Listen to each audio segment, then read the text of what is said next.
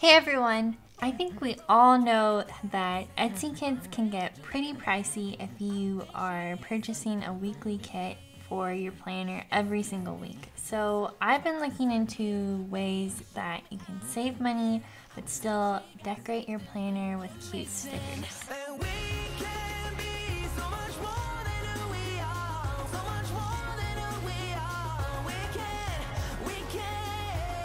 I decided to look into printables, but I don't want to have the same looking layout every single week. So today my challenge is to try to create two unique layouts using a single kit. So this one will be two different layouts. I have no idea how this is gonna go, so wish me luck.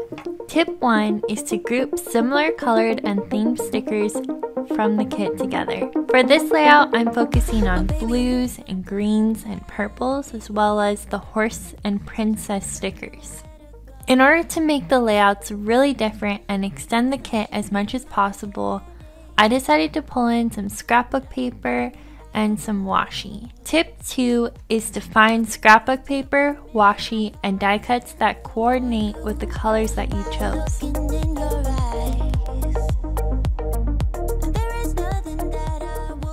Tip 4 is don't be afraid to change the shape and the size of the stickers to make them work for you. I sized down the to-do box stickers, I cut rectangles in half like the green one, and placed it over a decorative sticker. So really, don't be afraid to cut up those stickers and personalize it. What's really helpful about printables that you cut out yourself is that you can try out what everything is going to look like beforehand. You will see me constantly rearranging everything because I had no idea what the end product was going to look like.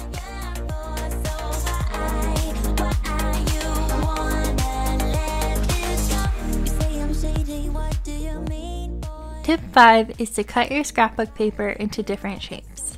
I'm cutting out a scalloped edge to create a lace effect in the sidebar, and I also cut out a scalloped edge for the top header. At this point, I decided that there was way too much red and I needed to incorporate more blue. So I started to pull more blue stickers from the sticker kit.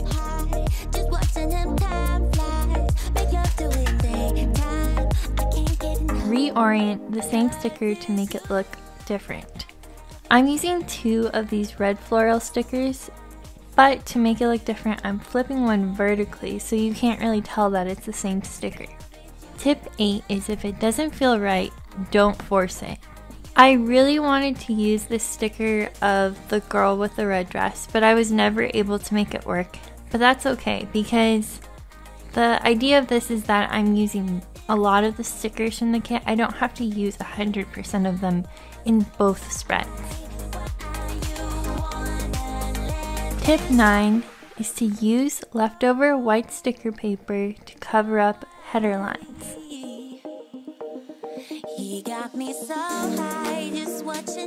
Tip 10 is to add an insert. Having an insert can really change the look of your spread.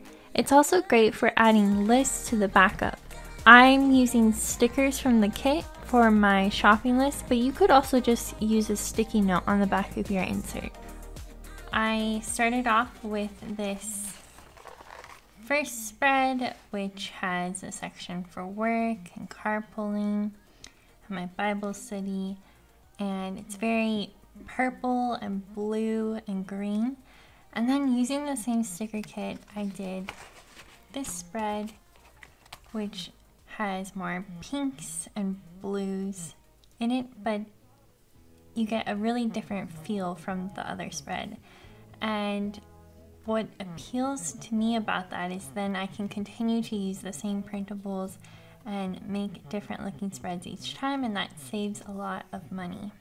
This insert has a spot for groceries and shopping lists, so you can just pull it out and take it with you to the store, just put it in your purse. I really hope that this video gave you some new ideas for ways that you can extend the life of either your Etsy sticker kits or the printables that you purchase by making multiple layouts using the same kit or same printable.